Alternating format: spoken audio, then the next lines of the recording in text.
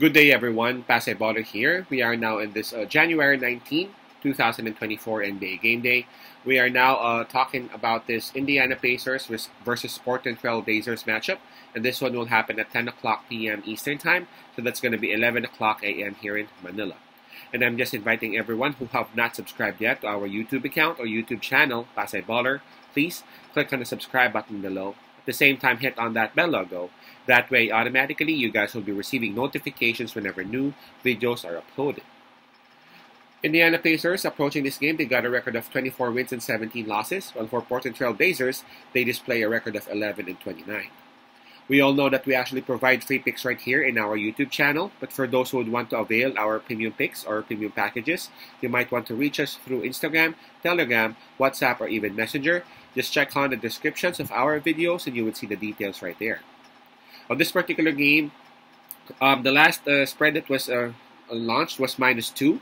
That's given towards Indiana Pacers. I'm trying to check for any updates, but there's nothing yet.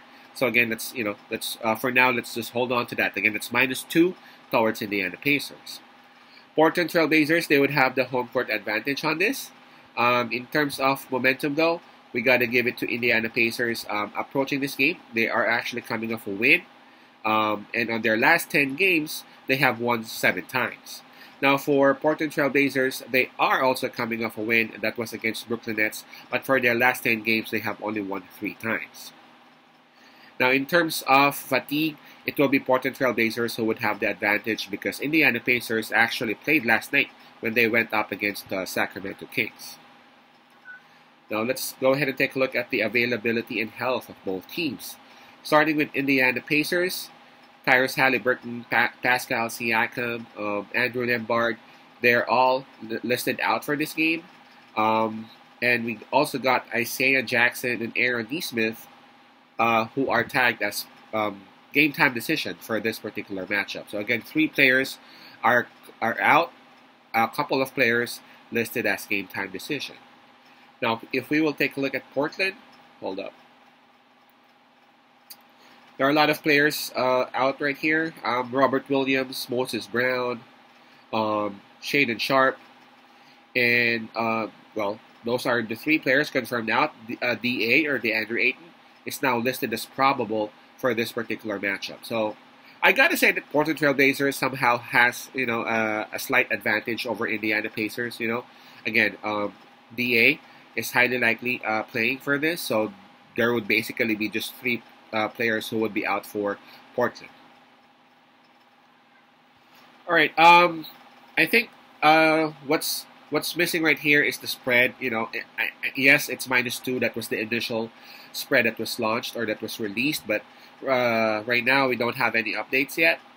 I'm siding with Portland Trail Blazers in here. I'm gonna just say it straight up. They are at home. They are well rested. Indiana Pacers, I know they got the momentum, obviously. They are the better team. I will just say it bluntly.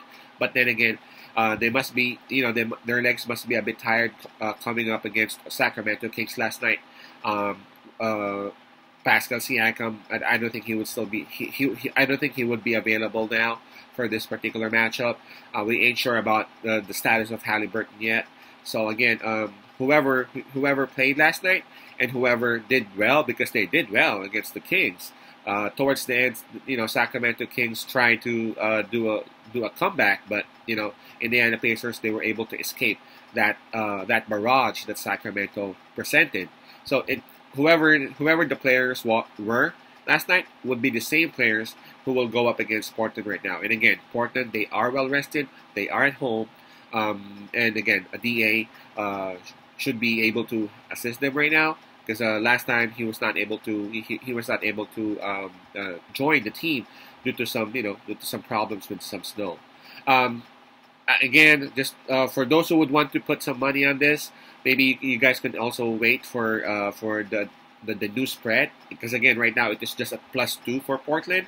I have a feeling that it may actually go up a little bit, and if you guys can actually wait still.